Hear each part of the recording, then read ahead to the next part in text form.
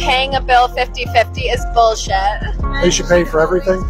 Men should always pay. I don't care how much money I ever make, I still want my man to pay for everything. Passport bros be, first of all, predators.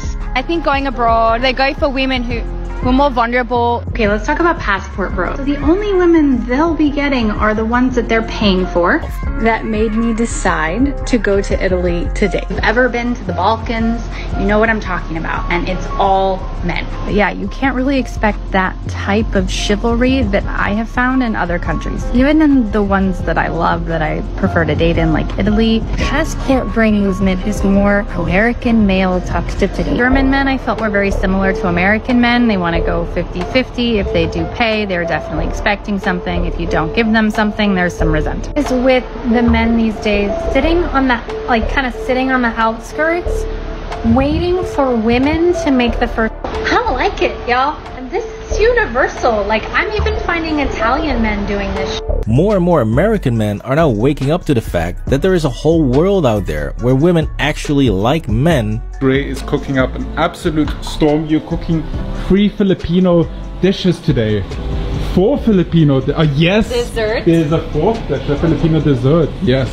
Like $500 per month. The cost of living is fantastic. You can get nice places for $500-600 a month. This is what $500 a month can get you in Bangkok, Thailand. I'm tired of the dating game.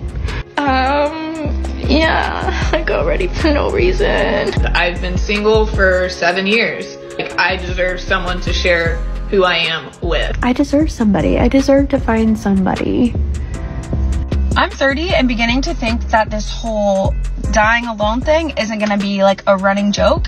It's gonna be reality. I used to talk so much shit about girls who settled, and now I hope to become one. They're going to use you. They're gonna treat you worse than American women.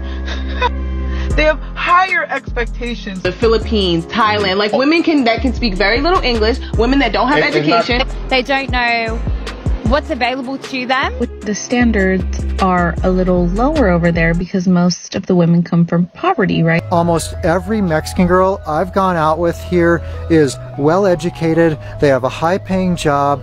They're like an engineer or a supply chain manager or a dentist or a doctor or a lawyer. Have you been to parties or found yourself ever in a really bad neighborhood?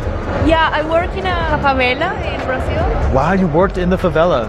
Yeah. Wow, what were you doing in the favela? I was volunteering for kids. It's an angel over here. Another big cultural difference is the level of flakiness. This was such a big frustration for me in the US because it seemed like about half of the dates that I would schedule, they would cancel on me.